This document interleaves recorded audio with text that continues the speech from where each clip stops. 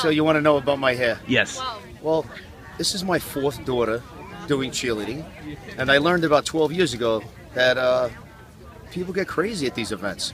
So I try to keep it pretty calm. So rather than go crazy, I just decided to make my hair look a little crazy. I just want you to know though, when I started, the SCS that's in my head, and actually I was able to spell St. Clair's with all the letters.